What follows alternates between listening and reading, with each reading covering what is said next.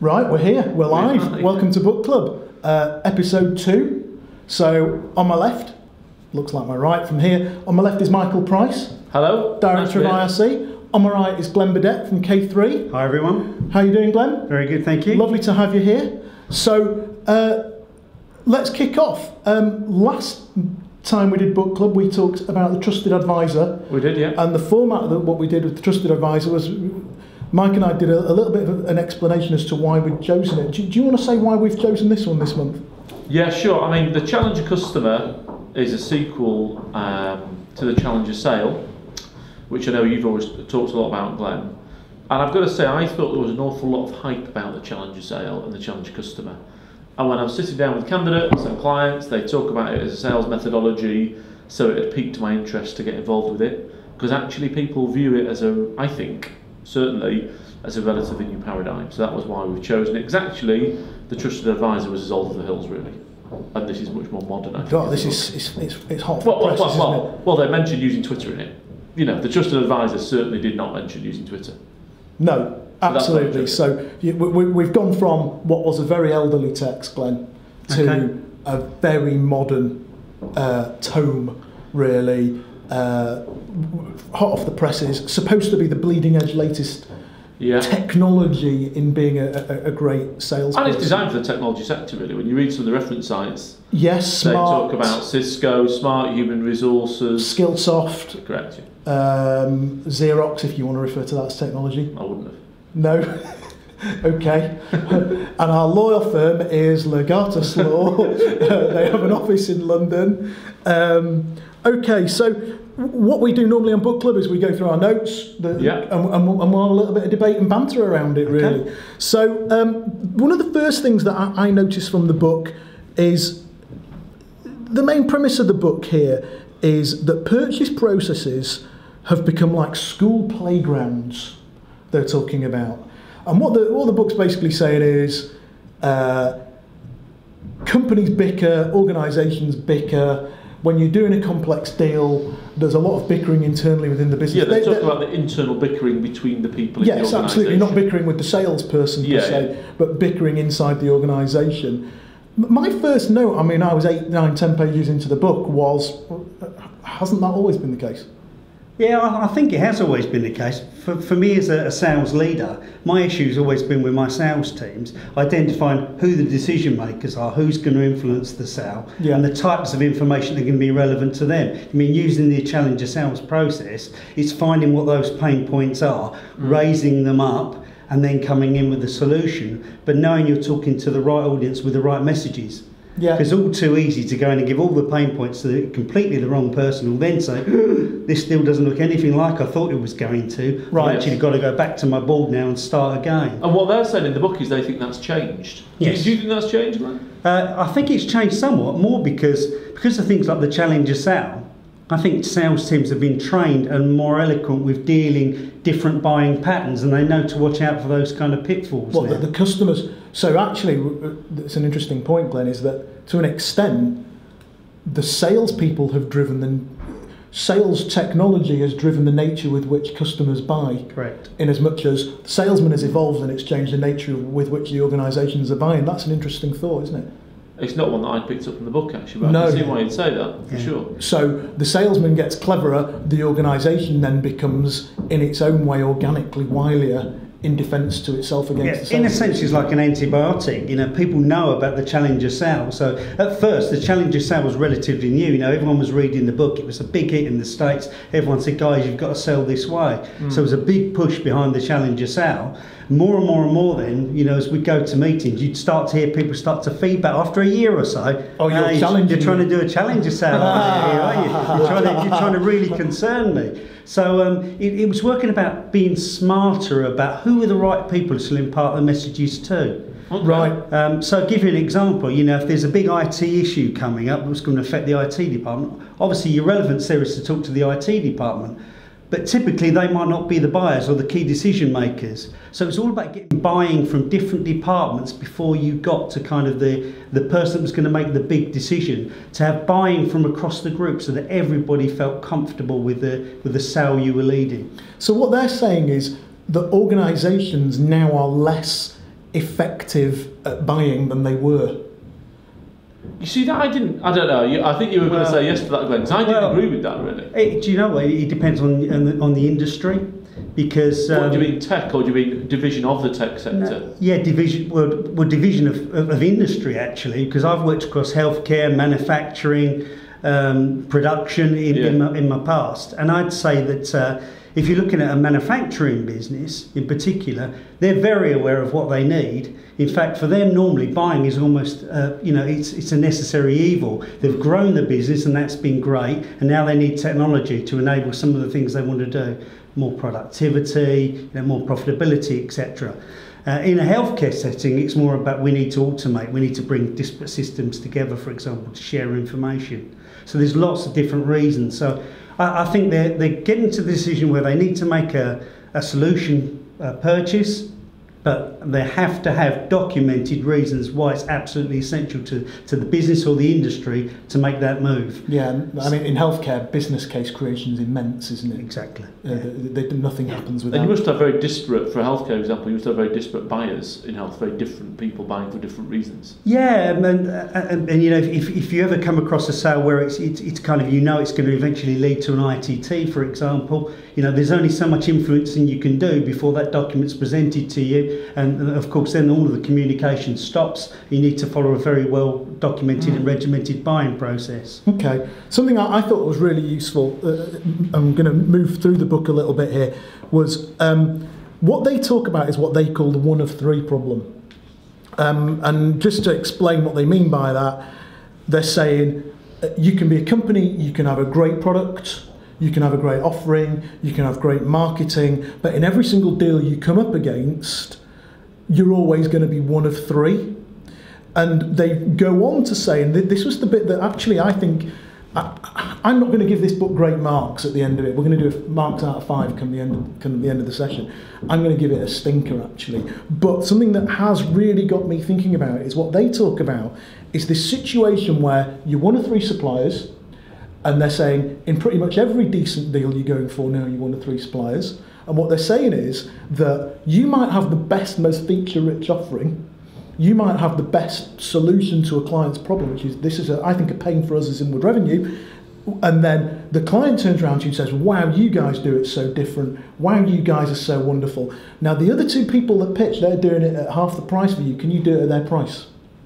And what they're saying is the challenge facing salespeople nowadays is what they call the good enough trap, where actually the client turns around to you and says, listen, they're doing it at 10% or they're doing it at X price. Well, you'll get that okay through it. They're doing it at price X.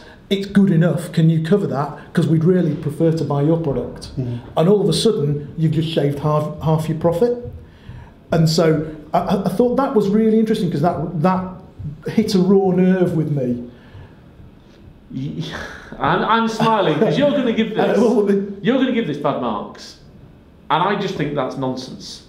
Because I actually think if you're going to give that book bad marks, what you're saying is that the content of the book is incorrect. I think you would struggle to disagree with the content of that book, because actually, whether you're selling computer software, whether you're selling recruitment services or whatever it is, at some point price comes in. Yes, of course it does. And my issue is that touched my nerve. I still think the book's pants. We'll come back to that. You must see that. Listen, I agree. I think price does always come into it. It's always got to be a factor and an issue. But I would say this: if you can demonstrate value, it doesn't matter what sector it is, people will sometimes pay more than they expected to pay for a product. If you can go in and say it will do this, this, and this, but in 3 or 4 years' time you're going to be at this stage, why not invest now and get everything, or have the ability to expand? Then I think you can always... You see, because sorry to interrupt you, but the book talks about something called a mobiliser. Yeah. So basically your mobiliser is the person that can make things happen, and I think the mobiliser is the person that's more closely linked to value rather than price, which is what you're saying about. Yeah. Yes. So that's what you're talking about there.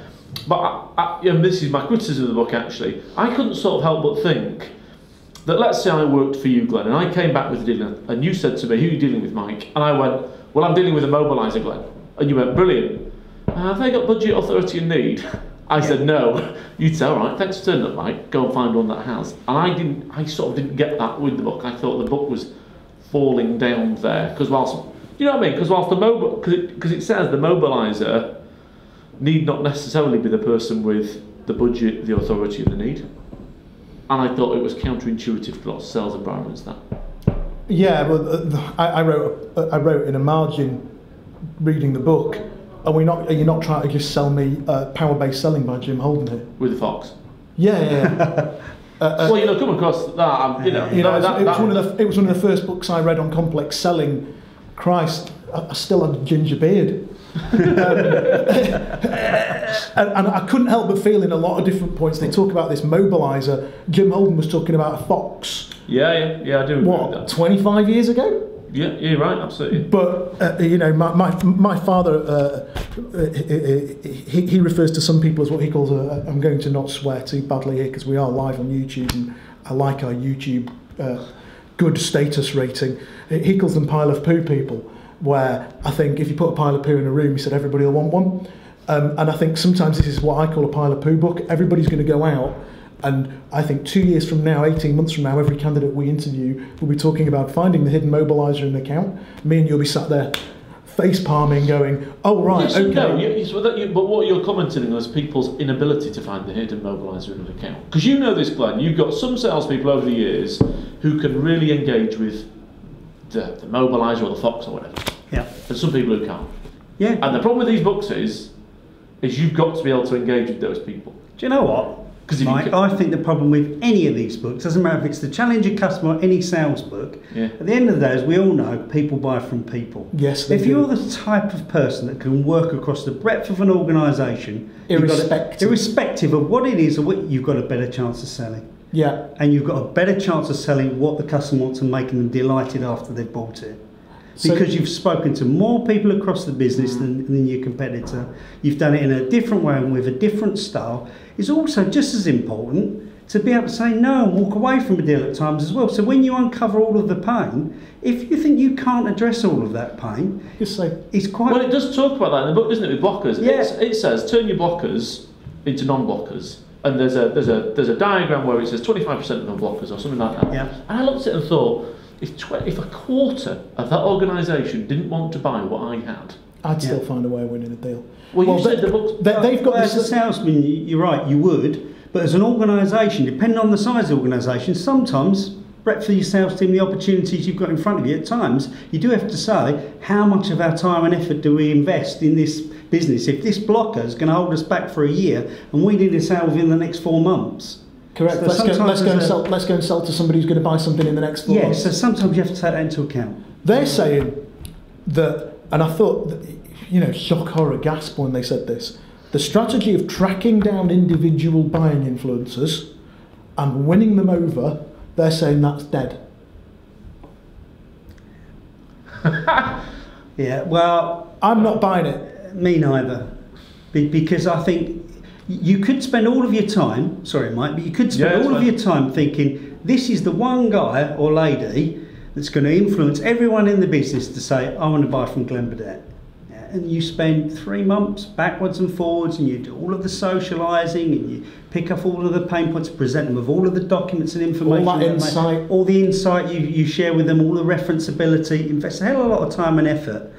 And then you find out that actually that person's moving on, or that influencer hasn't really got the relationship with the board that you thought they may have had all along, and you've virtually wasted the 6 months. But they weren't the mobiliser you thought they were. No, so they are key. It is key, but I think what's more key is for the salesperson or the sales team that's working on that deal to make sure that the contact base is expanded and quickly from either a mobiliser or an influencer as soon as possible.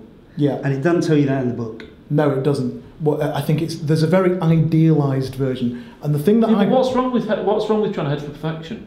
I'm a decent golfer, and when I stand on the tee, I think to myself, all right, I'm not Tiger Woods, but I want to rifle this. But why not have Tiger Woods' stance? Yeah, well. I'll tell you what, I'll stand like I'll stand like an ostrich or something instead. I see these people teeing off on the golf course, and I think, Yeah, I tell you what, why don't you decide to stand badly, and then lo and behold, you've hit the ball carved. Pricey, my issue with it is that the book is written from a standpoint of being purely... The book's based on research. No, the book's based on research. That's a bit like listening to those makeup adverts that my missus watches on the TV. 95% of women said that their skin felt better after using our makeup. Brackets underneath the bottom.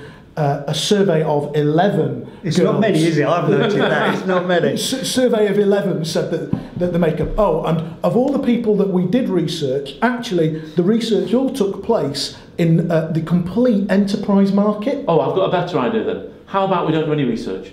All right, yeah, the research is great. My point is, Mike, that the book is predicated upon research in the enterprise market. So every example, apart from some pseudo example with some company called Dentsply, every example is some company like Xerox, Skillsoft. Oh, they go on about at the back end of the book. ADP have changed they've also said that using a sales process is out now.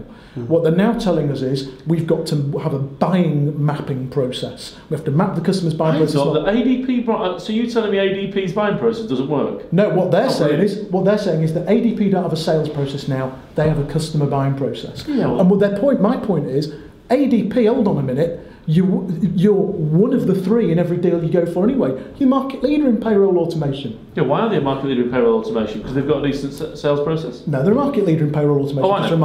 I'll tell you automation. what. Why don't we have a fight in a minute? Glenn's going to step in. I'm not fighting Pricey. He goes boxing on. Well, I had a view on this section as well. I think you have to have a process, a sales process that you're going to go through. Now, when you look at a particular deal that's in front of you or a solution that's required, you don't just map. You should have everything within your A to Z, as it were, in the process, but you should be able to be nimble enough to jump from B to F and know what you've missed in C, D and E.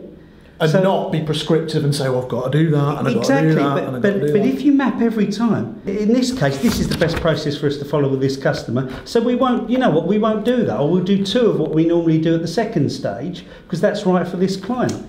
Yeah, I mean, I'm going to bite my tongue a bit, Glenn, because you're a client, clearly. But, I sort of think to myself, I met a company a while ago, only a small company, and they were a real pain in the ass to engage with. Their T's and C's took ages, they were pedantic over them, and all this kind of stuff. And after a bit of interaction, the client, who was the owner of the company, he said to me, Mike, what would you rather we did?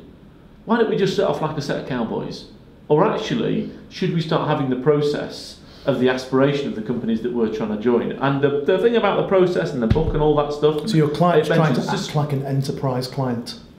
Yeah, so what's wrong with having a process and acting like an enterprise client? Let's be fair, the book talks about Cisco. I don't know, they seem to have done all right, I think. Yes, so the book's saying that we shouldn't have a sales process. What we should have is a map of the client's buying process, and that we should be asking ourselves, where are we in the client's buying process, not where are we in our selling process. Yeah, 2 things are the same. They're saying it's not. I don't agree. I think you're misquoting them. I don't think that's what they're saying. Am I misquoting it? Well, one of us is. Yeah, maybe. I've listened to it as an audiobook, I've read it cover to cover, and then I've read it again reading my notes this morning. I've read it 3 times. I can assure you guguys he's got about 100 tabs in that book as well marked up, so... Yeah. Okay, couple of questions then. So, Mike, to what extent do you guys agree that customers are 57% of the way through a deal before they reach out to a supplier? They're only 57% of the way through they reach to a supplier if you contact them 57% of the way through. What, if the supplier hasn't reached out to them? Yeah, and what I mean by that is, so sometimes you'll get it, we all get it. Client phones you and says, listen, I want to buy some of what you've got. Right. But for what about you say? If they're saying that to you, they're a long way through. But actually, if you interact with the client early enough and get into their buying process early enough, then that's not the case. So I actually didn't like that as a statement. Okay, phone rings tomorrow morning, me and you are in the office. Yeah. Hello, is that Inward Revenue Consulting? Yeah. Hi. I'm from IT company you've never heard of. We need 3 salesmen. Yeah. What are the fundamental issues that we get with that client usually? They've engaged with other people. Sometimes they are making a knee-jerk reaction to having lost someone. Yeah. Not many clients go, I think I might recruit in 6 months. I'll start briefing the recruiter now. So Glenn, they should do though. phone rings tomorrow at any different point in your career. Yeah. Email comes in, hi, we have an urgent requirement for a new system. How fundamentally different is that to a deal where actually you've nurtured that over a period of time? Well, in terms of conversion rates, it's huge. Higher or lower? Well, if someone's coming to us and saying they want a new system, actually, if we haven't nurtured it for a long while, it's normally lower. Yeah. Okay, so recommendations are obviously completely different. Yeah. Someone that's used the systems or software before, then that they know it does what it says on the tin, and they happily repeat the exercise. But what I agree with the point of, I don't know about the 57%, but I agree the market is completely different now in that in the majority of occasions when we speak to clients or they come and approach us, by the time we actually get to pick up the phone and speak to them, they've downloaded a brochure in the majority of occasions, they've gone and looked at the website, they've gone and looked at other customers, they've done a lot of research. They may have been, they're better prepared information-wise before they come to you. Far more. So what does that mean? It means that we have to up our game in terms of the first interaction, because we need to kind of understand if they've been on the website. So there are all sorts of sophisticated ways now where you can see sort of website traffic, who's downloaded your online brochures, for example, who's been picking up and talking to, some of your existing customers. So you have to be really good at that sort of knowledge gaining before you even engage in the first face-to-face or telephone conversation is absolutely vital. Yeah. So you're understanding that people have already got information about the business and their potential use for this. I think, I wouldn't say they're unicorns, but middle ground here, and I am sitting on the fence, is occasionally, and if I was to guess, I'd say it's 10% of the time, you've got someone that's involved in the deal who's more than an influencer. They've kind of already made their mind up they want to work with you. And that's either a personality thing, because they like your style and they like the company ethics and the way you work, or it's based on history because they've worked with you before, or they're very close to someone that's worked with you and they know what you say, you worded your bond in effect. Well, do you know what? It's interesting you say that. We do get that a lot in recruitment. You get guys that move from one place to another, right, and they'll just pop up and say, listen, I'm here now, kind of thing. Yeah. We've got a minute client in London where he's a very senior guy, and we've worked with him before. He disappeared, didn't know where he'd gone. Phoned us up, and of course he's there. Now, is he a coach or is he mobile? He's got to be a coach, isn't he? Well, I think the other thing the coach does, Jonathan, is they'll work through the business, throwing out positivity. So they'll say, you guys are really going to like, because that's what they say when they come in, because what they've done in other businesses will really assist you. You know that problem you had, and they'll scattergun good ideas and positivity.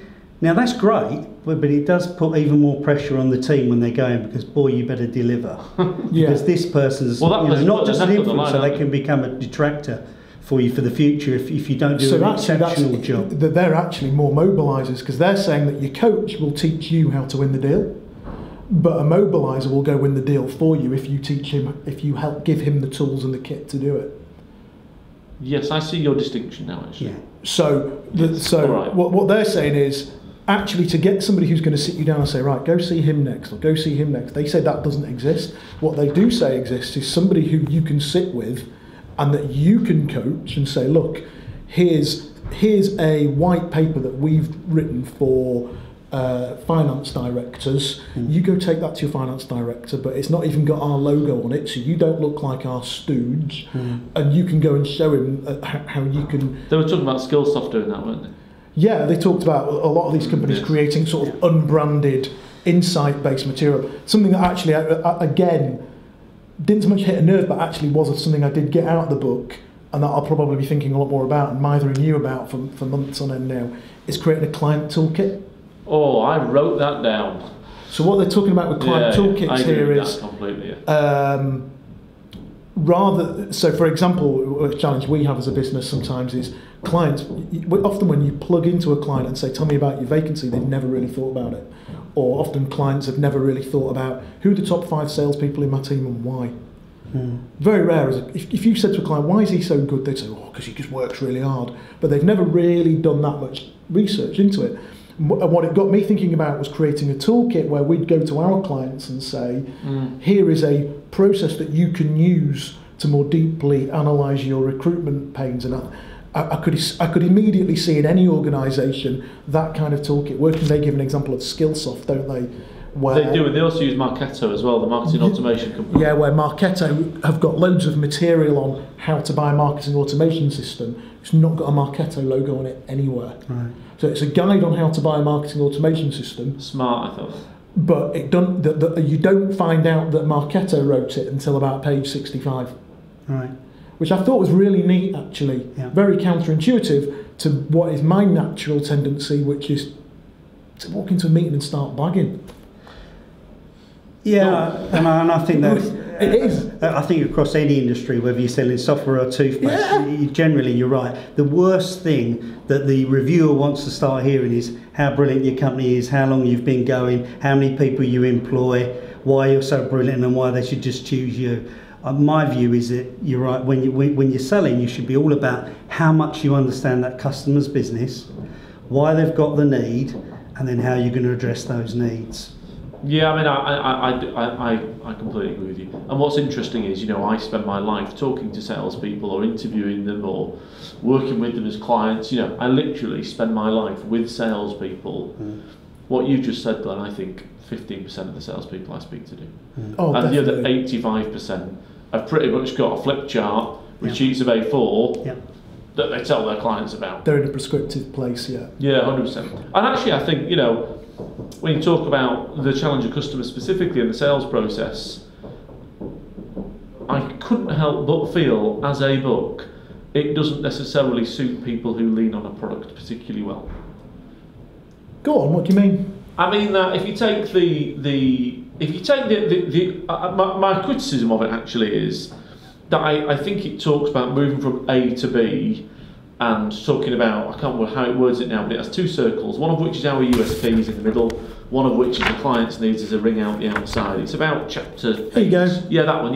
No. Yeah. And I couldn't help but feel that was the same as Miller Hyman talking about wins and results. I wrote that down earlier. And I thought to myself, yeah, sort of seen that before, really. And that's what you're talking about, Glenn. You're talking about not turning up to a client and saying, listen, our software's got 5 modules. Because the client doesn't care. The client cares about what the client cares about, what their needs are. Well, when I'm reviewing my team, the most common thing I say is, so what? Yeah. Give me your pitch. And then I go, so what? What does that mean to me? So what that it seems like? That infuriates me. I was 23 when my first sales manager said that to me. The so what? So what? Christine Ty, she also used to make me put a mirror in front of my face and tell me to smile while I dialed. But I used to say, I've got a good deal, and she'd say, so what? And she'd say, when's it coming in? I'd say, tomorrow. And she'd go, why? And then I'd say, because the client's really keen. And she'd say, so what? And she'd just say it until I could give her an answer as to why it was going to be a deal. Yeah, which is great training. Yeah, it's brilliant training. But you see, I think, Jonathan, I think that's the reason you should like the book. Because I think the book takes a lot of very old-fashioned things and puts them in a very modern context. I'm a big fan of Miller Hyman. I love Miller Hyman, economic buyers, used Did it buyers. make you second guess Miller Hyman? Did it make me second guess Miller Hyman? It made me question the different buyers in Miller Hyman's framework of economic buyer, user buyer. Economic buyer can say no, can say yes when everybody else can say no. This book says that doesn't exist. Yeah. They're saying there's no such thing as an economic buyer who can say yes when everyone else can say no. I don't, but because you'll get this. We have it certainly within interviewing. You have first, second interviews, third interviews, whatever. There's always somebody that can say yes, and everybody else says no, and that person goes, yeah, whatever. I'm going to hire them. What's that like for you in your environment, Glenn? I think basically it does depend on the economic market conditions as well at the time. Going back to the book and the way it works, it's all very well having a process and a style that you follow. But when you're in a recession, for example, the buying process is completely different. Yeah. When people are scared of Brexit and the impact it's going to have, on manufacturing, for example, then the buying process again changes dramatically. The fears and the opportunity shift the whole time. How have they shifted then? What's happening? What are people saying? Obviously, in a manufacturing environment, what are customers talking about now? To be honest, in manufacturing, because of the to get topical, because of the slide in the pound, bad news in one respect for people that buy product from abroad, but of course in manufacturing a lot of people are exporting as well. So they're all laughing. So they're laughing because of the exchange rate? Well, laughing's probably too broad a term. They're still gentle chuckle. They're still really concerned. But for example, I met with a manufacturer a couple of weeks ago. This was a metal fabrication plant, and they'd just spent a real shed load of money that they'd saved up for years on some German equipment. So obviously that was more expensive for them. But conversely, they were shipping out almost double the amount of product that they were this time last year, because people are cashing in quick because it's cheaper to buy. So does that make them looser with their purse strings? How does that affect them in terms of their style of buying? Well, conversely, for solution sellers, it's actually difficult because they're actually saying, if they're exporters, we're so busy at the moment, we need to concentrate on business more than our expansion plans and our automation. Right. With software and technology. Yes. But at the back end of that, more investment hopefully, and therefore more solution software. So there's almost they almost cease to perceive the pain because they're making hay. Yeah. Right now. But with others that are not exporting so much, there is obviously some concern about the way this is all going to shake out. I think there's a big sigh of relief at the moment because of the time it might take for us to sort of press the button, as it were, and start the official move out. So they feel like there's some breathing space, but still some concern. All right, here's one then, chaps. The book talks about challengers and mobilisers. It talks about two different types of salespeople, what they call core performers and star performers. Yeah. If I got a copy of Eads' solution selling, he talks about eagles and journeymen. Yeah. Okay. What they're basically saying is challengers sell to challengers within companies, and relationship builders sell to relationship builders within companies. Yeah. Now, you and I both know, and don't deny it, Mike, how often do you sit in front of a candidate and you say, what makes you so good? And they'll say, well, I'm a great relationship builder. And I know it slightly frustrates you because they can't give you any better answer as to why they're a good salesperson. Yes, but it only frustrates me because the context of the question is unfair on the salesperson. Okay. What do we think of this comment? Challengers sell to challengers and relationship builders sell to relationship builders. And what they're meaning by relationship builders is they're talking about the people that they split the stakeholder profiles down the middle, don't they? They say there's 3 stakeholder profiles that are mobilisers and can get stuff done, and then there are 3 stakeholder profiles that are what they call talkers. Well, I think Glenn hit the nail on the head 20 minutes ago with people buy from people. Okay. Go on, expand. Because I think if you're a challenger in your nature, if you're a challenger in your nature, somebody that's not a challenger isn't going to feel congruent in dealing with you. Good point. So I'm a challenger, and so are you saying I'm naturally drawn to challenge? So if I go into a client account, I get on naturally well with challengers. No, why do we get with IT salespeople? Because we're salespeople. Yeah. For me, I think that part I think was the most rubbish. What's that of it? If only we could choose the type of person that's going to be sat at the other side of the table. Well, that's very true. Then I could select my best salesperson to challenge a challenger. Correct. To relationship a relationship man. The truth is, the world don't work that way. The world doesn't work that way. And you don't know until you get there. And I can't then say, you know what, Jonathan, you're doing a great job on this sale, but I actually want Mike to go in there because he's a bit better at relationship than you are. It just doesn't happen. And you'd lose all of your credibility with your client. Yeah, fair so point. I think you just have to manage when you meet them and then enhance the team appropriately for the time. So if you're missing some sort of technical sale, you support them with a technical salesperson. If you need some business analysts input, then you bring the business analyst input in. But you can't choose. And what happened to? I think you're right here, Glenn. And what happened to training a relationship builder to be able to go and sell to a challenger? Good point. And what happened to training a challenger to go and sell to a relationship builder? Where's the commitment? If the book is to be believed, where's the commitment of the employer to develop the skills of the sales professional? That's not the book's job. What the book's telling us is I found the style of the book was like, this is gospel, this is word, and all else is not. Well, what else is it supposed to do? Oh, I'll tell you what, we've got an idea. It might be rubbish. I think you're criticising the wrong bit of it. I've fallen out with the authors.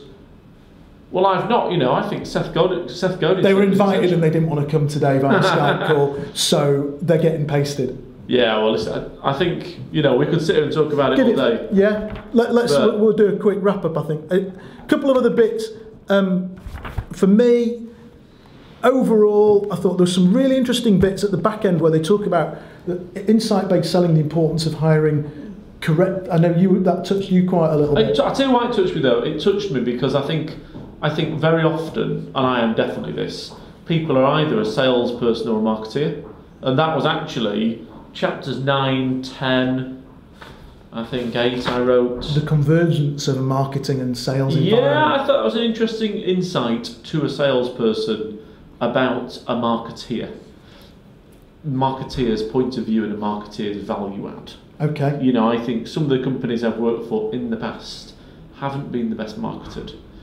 And I thought to myself, that was great. And I think it's useful as a salesperson to learn a little bit about the marketing side of the book. But let's be fair, Jonathan, we're not here, to sort of criticise the book and tear it apart. You might be.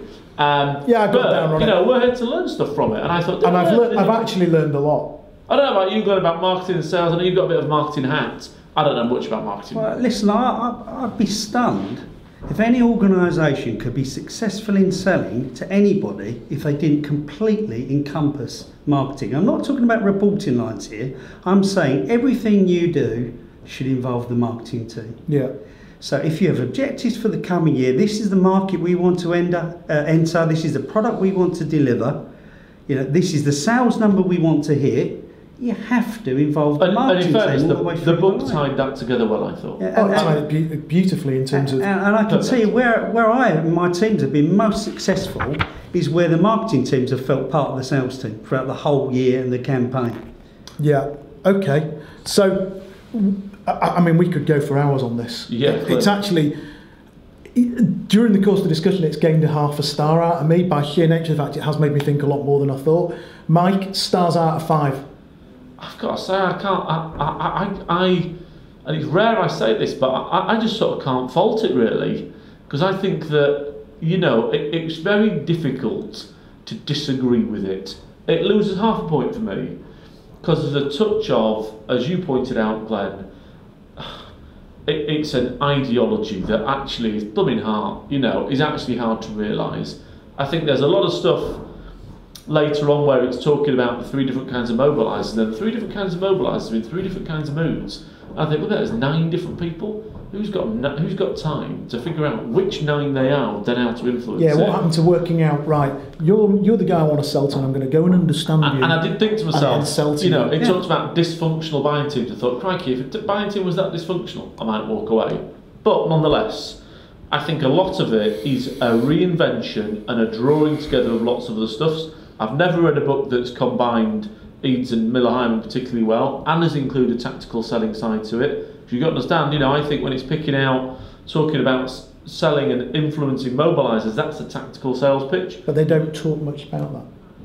They talk loads about it. Yeah, but what they're not really talking about is how to win over a mobiliser. They are. That's where the marketing bit comes in. Yeah, they're saying you've got to create insight. You've got to create insight. My objection is that the best case study they give about insight is this case study at Xerox, where they had a 4-man team creating insight. Yeah, I mean that's... And I calculated off the back of a fag packet that you've got 4 people creating insight. I reckon typical average salary for each of the people in that team is about 45 grand, plus expenses, plus snacks and coffee. Yeah. So we're into £250,000 to create a piece of insight that we can use with which to attack mobilisers. Small businesses, medium-sized businesses haven't got the resource to do that. Right, well listen, you can't disagree that if it was non-budget constraint, you could do that. And that's it fits the enterprise. So I'm going to give you an answer. I'm going to give it 4.5 out of 5. I thought it was good. Okay, mate. I thought it was great. For me, 2 out of 5. I can't believe the trusted advisor got more. When I didn't really like that one either. 2 out of 5. My reasoning as follows. 1, a lot of unrealistic expectations on the organisation, and the book's predominantly written for companies attacking the enterprise market who are enterprise level companies. My other point was, I think it's the only thing that I did love about it is I got 95% of the way through the book and I realised it's a brilliant piece of challenger insight in and of itself. Oh yeah, they're selling the CD. They're selling the CD, they're selling the book. Yeah. And do you know what? If I worked at Xerox and I had a sales team that weren't that switched on and were living a little bit in the dark ages, didn't have much of a social savvy, I'd be buying that training now. So they get another half-star for that. That took them up to about 2 stars. I thought it was the greatest piece of customer insight ever, but I didn't like the fact that it was solely and wholly aimed in the enterprise world.